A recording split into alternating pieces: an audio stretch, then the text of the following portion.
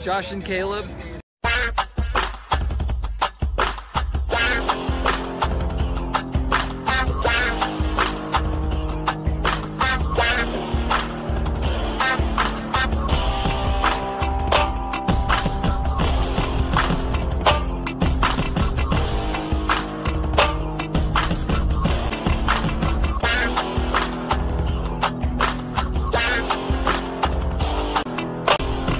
Hello guys, and welcome back to the channel. We are doing another collection within my collection, and no, it's not the Power Rangers. Although this was 90s. Well, yeah, most of the series is in the 90s. The movie was 89, which I'm obsessed with stuff from 89 apparently. I was born 88, so year after 89, bunch of cool stuff came out, including our subject matter for today, Encyclopedia Brown, which ran for 8 episodes. The first one's a movie. They count it as just an extended episode. I'll put some pictures here to help show. All of them were released to VHS, except one, the Culpepper episode, episode 6. That one was not released to VHS for whatever reason. The rest of them were. Should have a complete series, DVD or Blu-ray release. That would be great. But it was a book series, so it started out as a book series. I don't know how many books there were. I'm assuming quite a bit. And for whatever reason, they just quit producing the show. I don't know, ratings or whatever, but they did eventually release all but one to VHS. And as a kid, I would go to the library, because most of you guys probably didn't grow up in this era, but back in the, well, I've had viewers tell me that they have still, to this day, their library rents DVDs and Blu-rays and stuff, so. But back in my day, you would go to the library, you could check out books, which we did, because I read as a kid a bunch. You would get that little badge from Pizza Hut, and you would get a free personal pen. That's not the only reason I read. I enjoyed reading. Nowadays, not so much, but anyway, you would go check out a book, and they had VHS you could check out and keep until you returned it, obviously. There was a limit, I believe. I think 5 total, or maybe there was a limit. I don't remember, because I know we would get some from Blockbuster and check out some from the library, so the weekend was pretty epic back in the day. But Encyclopedia Brown was one of the things we checked out from the library, which a bunch of my favorite stuff somehow was stuff I rented from the library. So, fun little fact. But anyway, the series ran from 89 to 91. I don't know the exact year. Then in 2013, I got excited because Warner Brothers bought the rights to the book series, and they were going to do a movie with the original creator of the show as a producer. So I was pretty excited.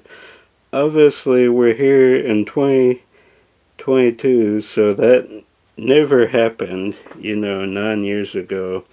I heard the original kids were going to come back, have like a cameo, but Sadly, that never happened. Maybe someday Shout Factory or Echo Bridge or Mill Creek, one of those will get the options and release it to DVD. That would be epic. But right now, all we have is the VHS, so we're going to dive into that. First one being, well, we'll save, well, it was the first. My favorite, the movie, love the movie. The Case of the Missing Time Capsule, which they call Volume 1. These were released by two different, this one, High Tops Video, for Volumes 1 and 2, then the rest were released by Golden Books Video. Just random thing, but yeah. Love this movie as a kid. I believe this was the first thing we saw from E.B. Brown. And of course you got E.B. and Sam, I believe that's her name. Sally. I don't know why I was thinking Sam, but E.B. and Sally, what guy did not have a crush on her as a kid? She was great.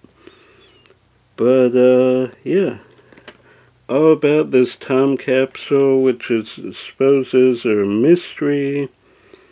Yeah, great movie. Video treasures. Released, well, this says 1990. I think they, yeah, 1990. So, yeah, a little before my time. I was 2. I rented it when I was like 6 or 7, so 5 years after the fact, but great movie. If you have not seen this movie, which is the kickoff to the series, definitely go check that out. Alright. Yeah. Or rent from your local library. I don't know how the rest of these are in order, so I'm just going to... sadly, I got this one from eBay, and it was all ripped up. And I tried to save it by putting it on you know, one of those blank tape covers, but, you know, if I could find it again, I will.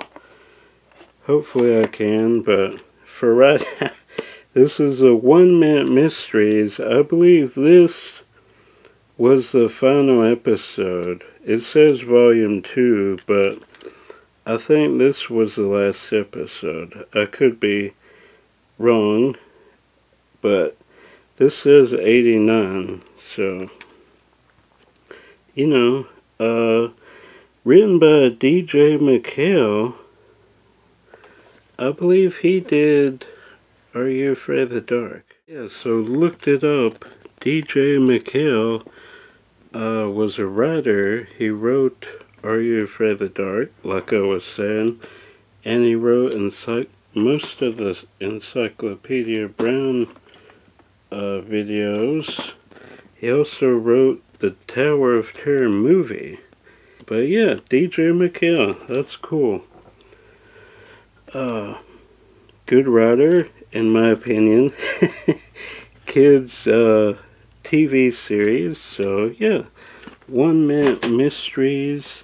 Then probably my least favorite, Case of the Missing UFO.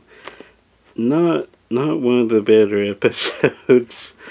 His dad, who's a sheriff, gets lost in the woods or something, and they think it's aliens. Anyway, I won't spend too much time on it. Not my favorite, certainly, but at least it was released, and this was a library rental at one point. So, could have been from my childhood. Don't think it was, but still neat. Then we get into my favorites, starting with The Case of the Flaming Beauty Queen. This one is great. There's these fires going on in the library and other places, and the stolen money. Yeah, don't want to give too much away, but Case of the Flaming Beauty Queen, I like how Golden Books did like it's a book cover. That is great. Love that artwork. Then the Case of the Amazing Race Car. This one's great. There's cheating, there's racing, all kind of stuff that you should know as a kid.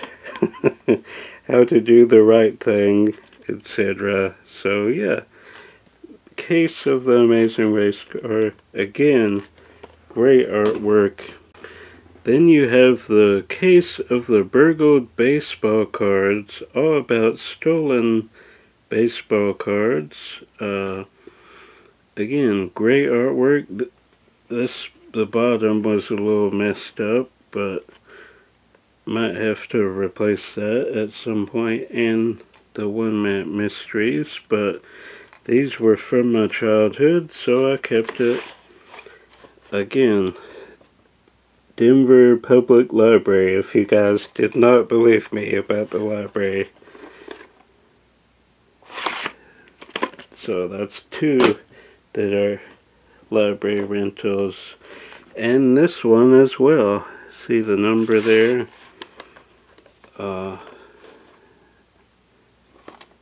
Be kind, rewind.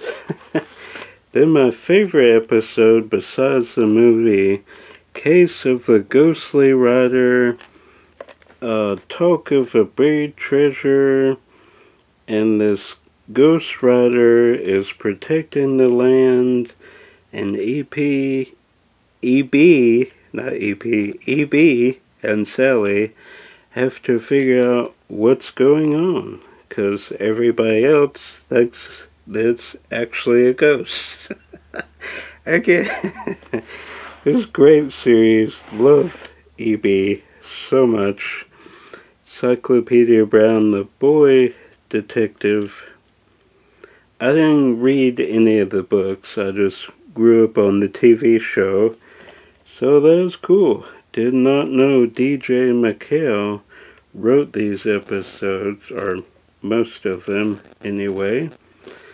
So that could explain why I really love it, because I love Are You Afraid of the Dark? Great show. So that is going to do it. That's my Encyclopedia Brown collection. Thought it would be a cool little video, because I'm sure a bunch of you have no idea what Encyclopedia Brown is unless you read the books. Probably have no idea what the TV series was, so wanted to do this video, thought it would be a cool idea. Alright, that is going to do it. I'm Josh. New videos coming as always. Until then, if I don't see you out thrifting or at Walt Disney World, I will see you at the movies. Bye. Seriously, we need these on DVD. Just do a complete series. Alright, bye.